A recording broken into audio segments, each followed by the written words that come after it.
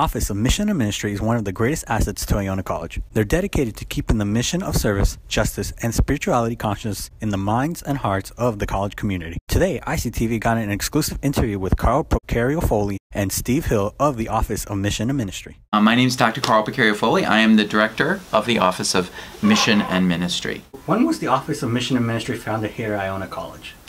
So the Office of Mission and Ministry, as that title, is only 3.5 years old.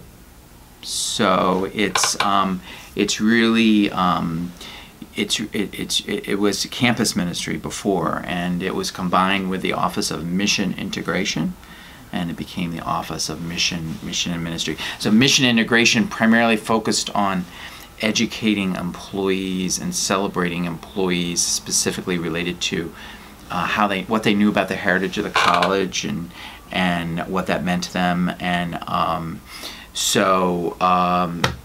campus ministries always had its focus on students, so we combined. So we try to do this dual focus on both students and employees. So we run some programs for employees. The thrust of our programs are primarily for students, but we still have some important programs for employees to learn about the mission. We do a whole year-long orientation to mission. We do some stuff with the faculty, whole series for them to understand the heritage, of the college. Well, I think it really kind of helps to bring to the forefront some of the core values of the institution. So, we're not just any other college. We're a college in the tradition of the Edmund Rice Christian Brothers and the Catholic tradition. So that means something. It means that we're committed to people kind of pursuing faith and kind of wrestling with faith and trying to ask questions of faith. That we're dealing with questions of how do we best serve and make the world more just.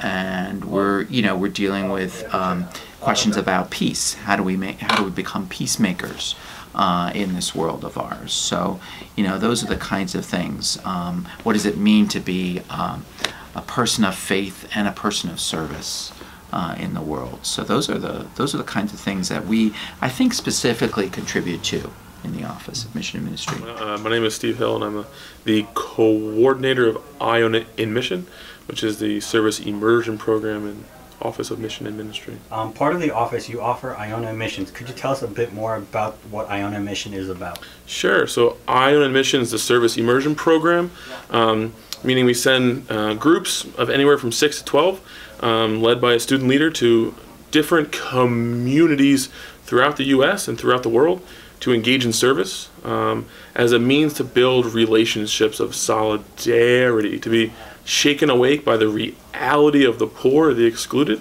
to see the wounds of the world, but also to see the hopes, the dreams, and listen to the stories of people made poor all around the world and in our own backyard, to help transform hearts and minds of all participants in Iona Mission, to be change agents, to be advocates for justice, and to be people of inclusion. And in the words of Pope Francis, to start a revolution of tenderness, where I learn that I belong to people all around the world and they belong to me.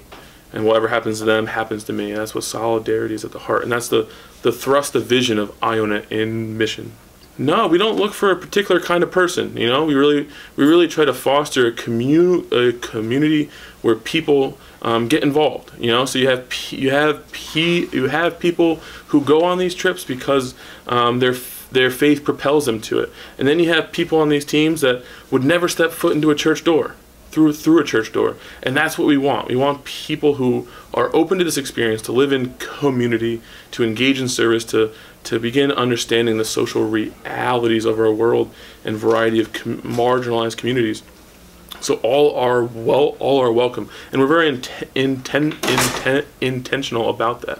So whether you're a commuter, whether you're an athlete, whether you come from a variety of communities, religious backgrounds, no religious affiliation, all are welcome. We want you to bring your gifts and talents and your experiences, and so we don't look for a particular kind of person. Sure. So this is my finishing up my 5th year here, and I've been really moved by my relationships with the students, who've taught me a lot about what it means to be a person and overall.